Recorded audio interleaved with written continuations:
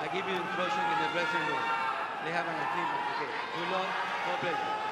So here we go. Second time around. Brant Murata, the rematch. Can Rob Brant prove himself on the other side of the world? Can Murata get back to the belt? You know, after the first fight, Ryota Murata was very introspective, Dre.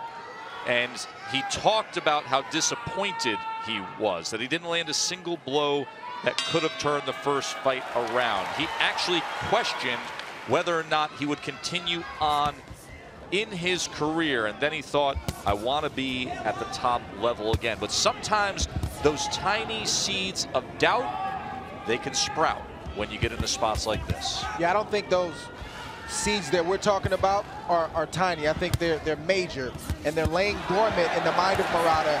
And Rob Brant, the burden is on him to bring those seeds of doubt to the surface early in this fight to let Murata know the first fight was not a fluke.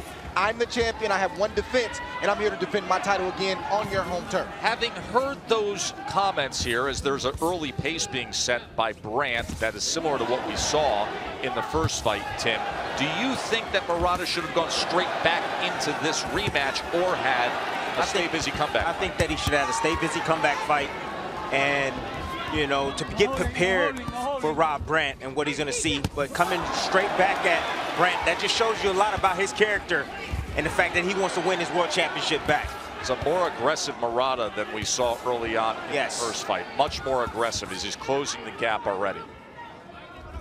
That's a big adjustment for him. He set on the outside in the first fight, and now he's inching closer and attacking quicker, but he's doing it behind punches now.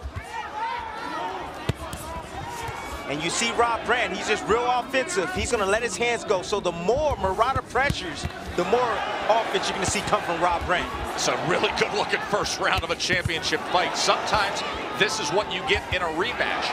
They pick up right where they left off, and such is the case with Brant and a better-looking Murata. Yeah, well, rematches are all about adjustments, and we see Murata making the adjustment right now in this first round.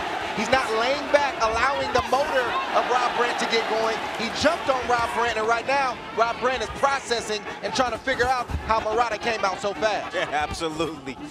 Rob Brant is wondering what's going on. It's not the way it's supposed to be, but he's still determined.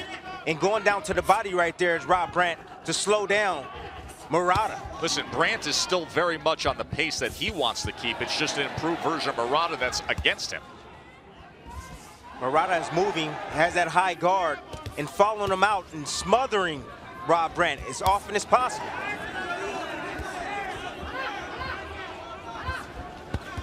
Good body work that time from Murata.